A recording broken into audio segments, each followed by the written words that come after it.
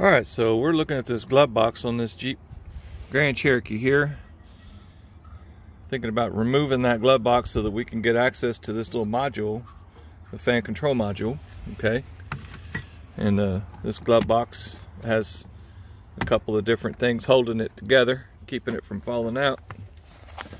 One of the items is this little pin right here. It's like a little notch there. So you do that on one side, on the right side, and then there's another one right here on the other side. All right, that gets those two things figured out. On the bottom of this glove box where the hinge is, right here, if you push that up, see if I can, no, it won't do it here. What you do is you bump that up. When you get the top part released, you bump this up and it pops it out. Let me get this in a position so I can show you. Okay, so each side has a little pin there. Now, this left side does not want to come out easily. You're gonna want to drop that glove box down quite a ways before that left side comes out. And it has a little soft release strut here, and of course this one's all busted out.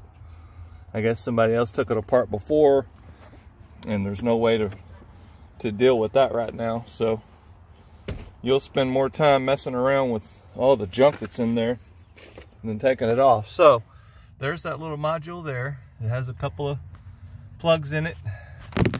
Oops. Sorry about that. But yeah, you just release these little plugs.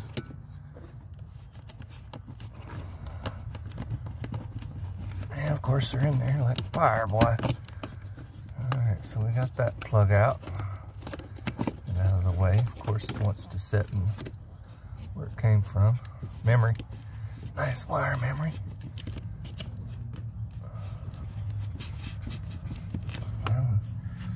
Get that one out. I'll catch you up in a moment. Hang on a minute.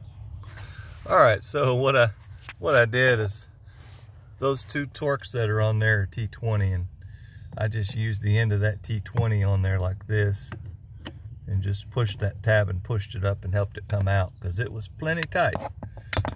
So you have two T20 Torxes in there. Torx bolt, that is. And I'm using a real long extension with my D-Walt. See about getting that. There we go.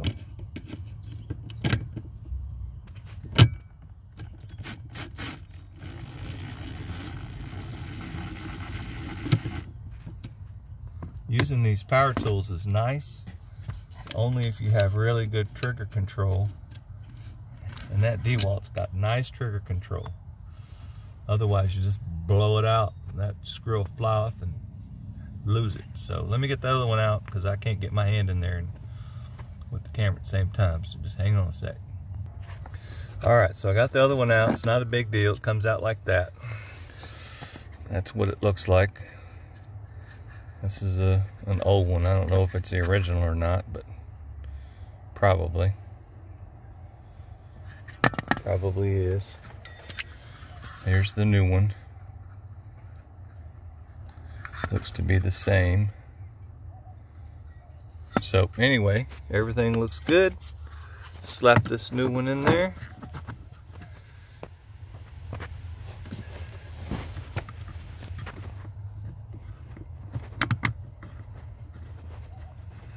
Just get those these threads on these things are fast threads, plastic threads. So you got to be real careful when you tighten this up so you don't blast those threads out.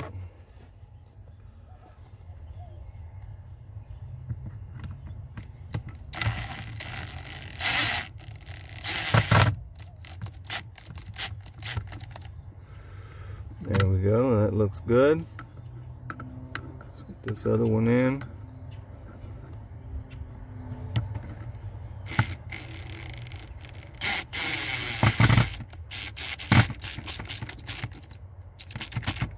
But that trigger control on that DeWalt is nice. I like it a lot.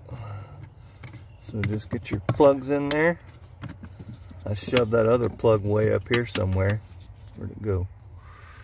Anyway, I'm gonna put that other plug in there and put this back together. I hope this helps somebody. Have a good day.